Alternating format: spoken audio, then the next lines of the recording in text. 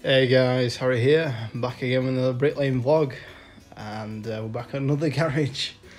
Same shit, different day it seems, on this YouTube channel, but yeah, it's always fucking lovely work to do, lovely easy straight runs.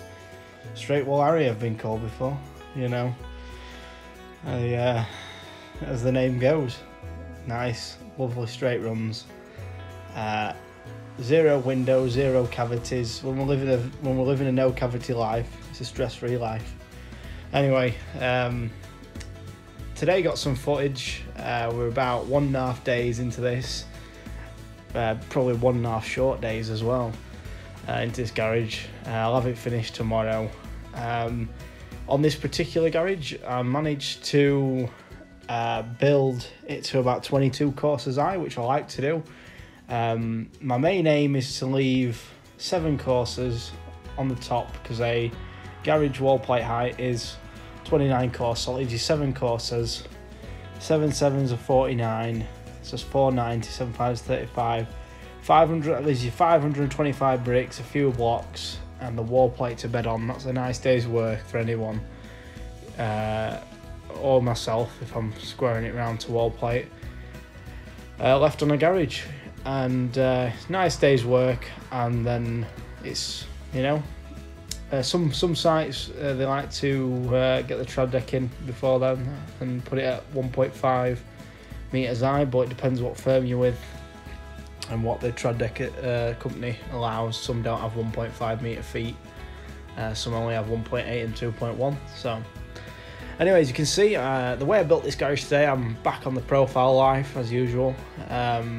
I was, you know, doing a little bit of a spell by just building corners, but I've just gone back to profiles, just for the pure reason I've got quicker at setting them up in recent times. I always, you know, I went off profiles for a little while. I was building corners and little corners running in, little corners running in, and then now I've gone back to building a little corner, running in, then profile on, and then do, you know, like 10, 15 courses off the profile. Main reason, because I've just got used to setting them up and how to get them solid, and like luckily if I build like a 6 or 8 course corner, normally like a 6 or 7 course corner, I can get the profile and I make sure it's bang on plumb. I don't have to wedge anything behind the profile that way. Like before, when I'm trying to put a profile straight off what the groundworkers have done, you know, it is fucking 3 course and it's running a mile out plumb. So to be honest, I don't even blame the groundworkers, to be honest, because sometimes it can be when they've built the garage slab, built the garage footing, and then they've poured it, you know, the day after. And a lot of firms use ready mix for the groundworks, but you know, it can be just just rough work, like. But on this particular garage, it was, you know, a little bit of it was tanked, then and it didn't have any. The ground was really high on this one, which was nice. So to be honest, I prefer it when the ground's like, you know, there's only like 1 brick showing out of the ground, which I prefer, to be honest. I know it's a bit of a nosebleed for the first 5 or 6 course, but I prefer to build a nice 6 course corner at each side. This is what I like to do in winter, especially when the bricks are wet. You know, a nice little 6 course corner, run them all in. I said this a few videos ago, and then the profile's on, and that 6 course corner, you make sure you get it bang on. You slide your aluminiums on, and it's chucking. There's no fucking putting trowel behind it. It's bang on, you know, and it just sets a nice base up for the garage. Today, in particular, which was notable, which I want to sort of make this whole video about, is sort of quality of the mortar. And we're on silo mix. It's tarmac. Some of the older type silos with a big fucking cylindrical drum that you can't take off. You can only take the front of it, the little front head of it off. It's like the old style. And the mortar that you get from these silos can be fucking really varies to each day, and it can make a difference to how much water you put in the mix. So if you put if you turn the tap up and have it coming out too sloppy, it can make it so it goes off too quick. And then sometimes, if you get it too stiff, it can just have no life in it whatsoever. So it's just getting that sweet spot I find with silos, where you're just getting just the right amount of water in it to where it's not it don't go off super quick, and it still has life in it. So you know, I got the first tub I got today I used about 1.5 tubs today, which was a decent day, considering we were on like a bit of a double-sided pointing, and it was dry as well. These bricks are super dry all the time. They do get wet quick if you leave them out, but this sort of weather with the temperatures being just a higher average, the bricks are super dry, and the mortar, you know, it was like fucking clay this morning. It was horrible. So I was struggling to get them down this morning, and then in the afternoon it was a bit better. You know, I got a bit of a fresh tub, but then I got diverted for about an hour or so to replace this special brick on this front door. But you know how it is when you're replacing something on the reveal of the front door, the fucking bottom brick tries to come off, the top brick above it tries to come off. I had my cutter, but it was right a fucking nightmare. So I did that, and then that set me back an hour and a half or so. And you know, by the time you find the thing is, you forget when you get asked to do a little bit of a job, or a bit of a patching job or something, or like an emergency fucking brick replacement. You forget you gotta find the brick, then you've got to go to get the right fucking tools out the car which you weren't using, and then find where it is, which is not the other end of the job, and then fucking slice the brick out with a cutter or so, and then by the time you got it out, you gotta lay it again, and then you're fucking fighting against the fucking bricks above and below trying to fucking fall off. So it fucks you down up a little bit. So I lost a bit of time today, which I wasn't too bothered about, because to be honest, after this morning I worked all the way through from like at 8:30 when we got there, about 8:30. I've been getting there about 8:30 regular now, and then basically after I got there at 8:30, got a nice tub placement today. We're all right. I got a nice strategic tub placement on this garage, which sometimes ain't always possible. Sometimes you can't reach right next to where you're working. And then, you know, I laid away all the way till 1 o'clock, because my old man, he goes for 2 snaps a day regularly. I tell him to have as many as he wants, but he normally just has 1, and then sometimes has 2. He had 2 today, so he went at like 10:30 for a snap, and I carried on through till about 12:30, 1:15, and then we finished the tub off that we had, because it was just, I had to knock it up. I had to put like half a bucket of water in it after about half an hour of getting it. So it was just too fucking stiff. I don't know what went on with Silo. I was just fucking, I ended up chatting to someone, then I got fucking distracted, getting asked to do this job, and fucking gobbo were coming out like fucking bell metal. So, you know, there's always little things that can slow you down, and definitely the gobbo is one of the biggest things that can slow you down in a day, if getting them down. Like, it doesn't look like it here, but you know, I'm probably actively scraping the brick about a good 2 times more than I should have been, with just the way the mortar was fucking, just trying to press these bricks down is a fucking nightmare. Like, I pray for rain some days. Like, I pray for rain to fucking piss all over bricks, get them nice and wet, because these bricks are a nightmare when they're fucking bone dry. You know, don't matter how little gobbo you put on them, you're just pressing and pressing, and you can't, you know, I've been trying to, I ended up tapping them. You see me using the heel of my trowel, you know, my handle. I ended up getting to the point where I was just tapping every brick down, because it was just so stiff and horrible, and they're just the fucking, that's the only thing with these bricks. You know, I can get them down pretty easily on the right days. You know, I hit a PB with this type of brick, but on that particular day the bricks were wet. The bricks were like damp and fucking, and my gobbo were like piss as well, which today the gobbo wasn't like piss. It just wouldn't. It's like it has 2 modes. It has like fucking stiff awkward fucking gobbo, and then it has like piss unusable gobbo. It's weird. It has like, you can't get it in between to where it's like pretty wet but still usable, you know what I mean? So I'm gonna try tomorrow. I've got all bricks set up. I shouldn't have really covered them, but I covered them just out of thinking that maybe a fucking tsunami hit site and wreck me bricks. But I always cover the bricks, because I suppose you can put water in, but you can't take water out, the old saying. But yeah, I did that. I covered them up, which fucking, if it rains tonight, you know, the bricks have been nice and, you know, moist, but I don't know. I'm going to experiment a bit more with it, you know, because if I can get my bricks just a little bit wetter, it just makes the build so much easier. So this is like sometimes why bricklaying in winters, I've got more done some days than I do in summer. Obviously on average you don't get as much done because you're not working as long, and you're not fucking, you know, the days are darker. It's dark by 3:30, 4 o'clock, and obviously on a morning you're losing an hour or two. Sometimes you're not starting well 10 o'clock on most days, you know, because of frost, and you know, you're getting rained off regularly. So, but it's one of them things, you know what I mean? Sometimes in summer it can be a ball ache, but you know, I got about 6,500 bricks down today, and just a nice average day, you know what I mean? I aim for 600 most days. If I can lay 600 bricks, I'm happy as Larry. So that's what I aim for most days.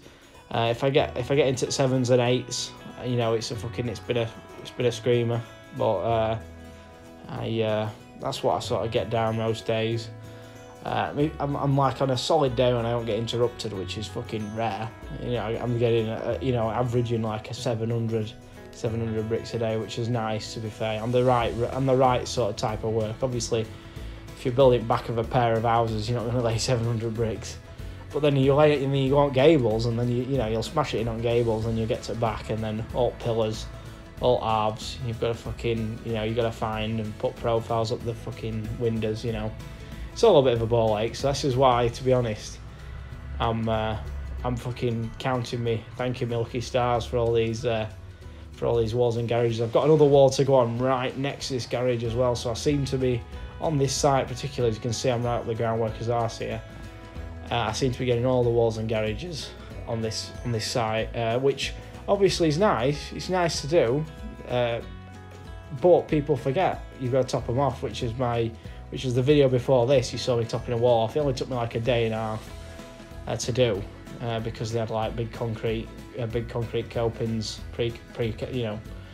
pre-formed things, like proper, modern looking things, but when it's tile brick on edge, you know what I mean, it can really fucking wreck your money for the week. But luckily I'm pretty good at doing that tile brick on edge. You know, I've always made money topping walls off over the years. It just took me fucking loads and loads of time doing them. When I first started doing tile brick on edge, I was earning like 120 quid a day, and then I got to the point where I could fucking earn 220, and I think I've earned about 300 quid in a day doing tile brick on edge, you know, in the right setup. Which, you know what I mean, most gangs, they go on tile brick on edge, and it's basically they're basically working for free for a couple of days, you know what I mean, with the amount of fucking bricks they lay. So it's one of them things, you know what I mean, the more you do it, the better you'll get. And which the thing is, what I like about these walls and garages as well, is, you know, you're laying bricks, brick after brick, and the quicker you do it, the quicker you get laying a single brick, you can go onto any type of work, and you know what I mean, you'll just get it up quicker. No matter what you're doing, you can put trowel to wall, trowel to gobbo, gobbo to wall, brick to wall, and the faster you get doing it and repeating the same process, you know, you're just going to get faster in general, more accurate, neater. That's one thing that I'm always putting, you know, adjacent with my speed is neatness. Like my old man said today, you know, he's my biggest fucking critic. He's always he pointed out the first few courses I was doing in this garage when I set off, I would just fucking stood up straight, using my new little wooden tables I've made. And I won't like looking at the wall, and I had a couple of chicken dippers, you know, a few speed boats in the lower down.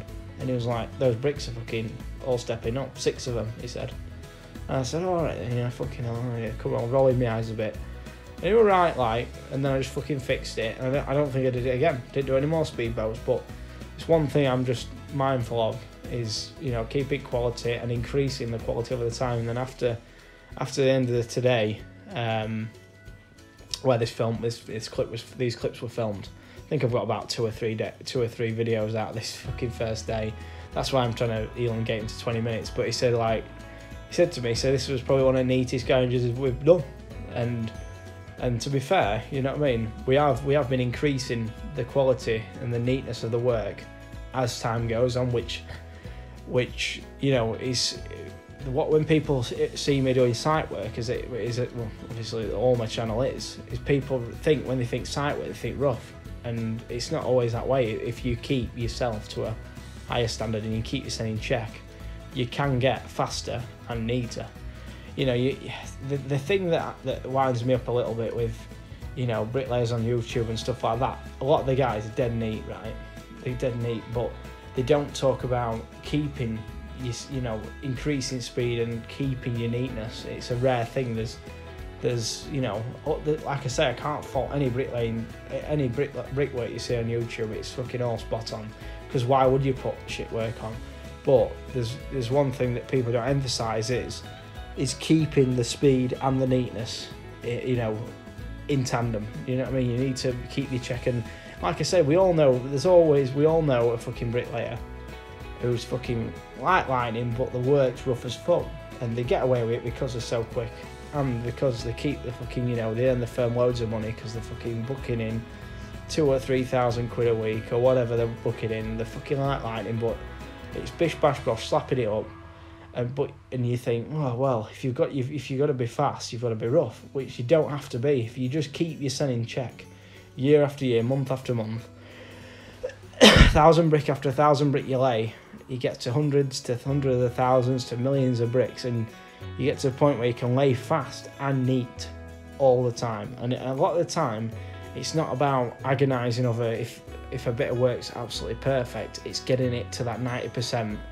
But it's keeping getting it to that 90%, that 95%, that 96%. You know what I mean? Even if you're increasing by a percent at a time, you might go down a few percentages on some types of work, depending on depending on conditions that can make your work look different, depending on if the bricks are wet or whatever.